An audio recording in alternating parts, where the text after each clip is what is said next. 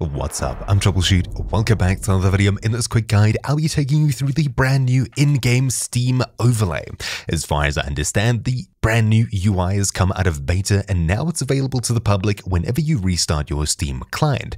So what exactly is this new overlay? Well, instead of having your friends list and things like that, at the very bottom of our screen here, we have different options. We'll be running through all of these here and telling you about them. The first is Game Overview on the far left. This opens up a small window that tells you about your playtime, friends in game, friends who've played, screenshots, guides, recent news, players, and it's a general hub for things around the game that you're currently playing. Most of these you'll see pop up later.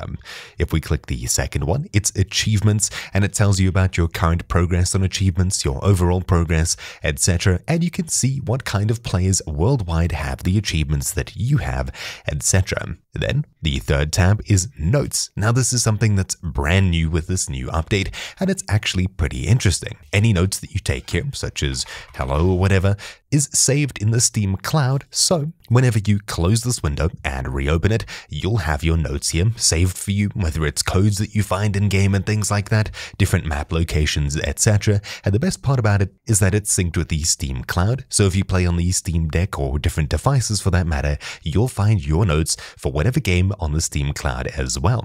Just do note that whatever you write here, you'll only see while you're in-game. You can use text formatting, and clicking the drop-down we get even more formatting. It's pretty simple markdown type styling, but it's actually really useful if you're playing a game that you need to take notes for. Then we have Guides, which will bring up the game guides discussion for whatever game you're currently playing on Steam. The discussion section is the forum side of whatever game you're currently playing, also on Steam. Then Steam Workshop obviously brings up the workshop for whatever game you're currently playing, followed by Screenshots, which is, as you guessed it, screenshots of the game that you're currently playing. From here, you can upload them by captioning them, changing visibility, uploading, etc. This is pretty useful, as before I'm pretty sure you needed to check your screenshots in the actual Steam client rather than in your overlay. Then the friends section is obviously the current friends that you have in-game and around the place. You can open up chat windows as per usual, followed by Web Browser, which has actually been updated to be a heck of a lot better than the previous Steam browser, so at least performance should be much better while you're browsing here, multiple tabs, and it even remembers what tabs you have open whenever you open up a new game. Pretty useful. Followed by the controller settings section, which will only really help you if you're using Steam input or using a controller with a specific game. Mine, of course, is empty here, but it's nice to be able to remap your buttons on the fly through the in-game overlay. Finally, settings over here pulls up the normal settings for the game that you're currently in. Just do know that you can disable the Steam overlay while in-game, and if you turn this off, it might vanish. You'll need to re-enable this from the actual Steam client by right-clicking on your game and choosing Properties. You can also customize interface, friends and chat, voice, music, and finally, broadcast.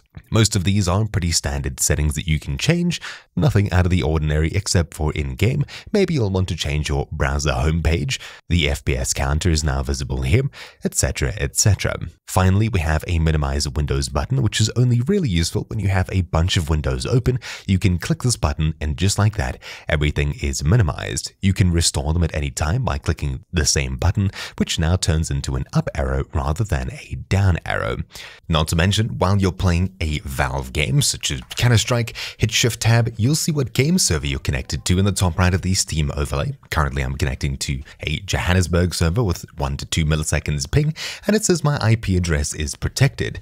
Hovering over it, no Steam networking connections have shared your IP address. Other networking features may reveal your IP. Click here to read more. This is great, especially for streamers and people who need to look after their profile and IP address, etc. By leaking your IP, you open yourself up to DDoS attacks and things like that, so it's great that you get live information on whether you're protected or not. Not to mention, if we open the Notes feature, for example, type something in here and click the pin button in the top right, when we close Shift Tab, wherever the window is open, it'll remain on our screen. Obviously, this can be quite a bit annoying. When you get the right place to pin it, it should work pretty well. Obviously, if you're opening this up for the first time, you're not going to know what is what, so hopefully I've managed to break it down for you quite simply. It's really not that difficult, but the new features are actually pretty exciting. It's nice to have a refresh to something as simple as the in-game Steam overlay. Anyways, that's about it for this quick guide, so thank you you all for watching. My name is Troubleshoot, and I'll see you all next time. Ciao!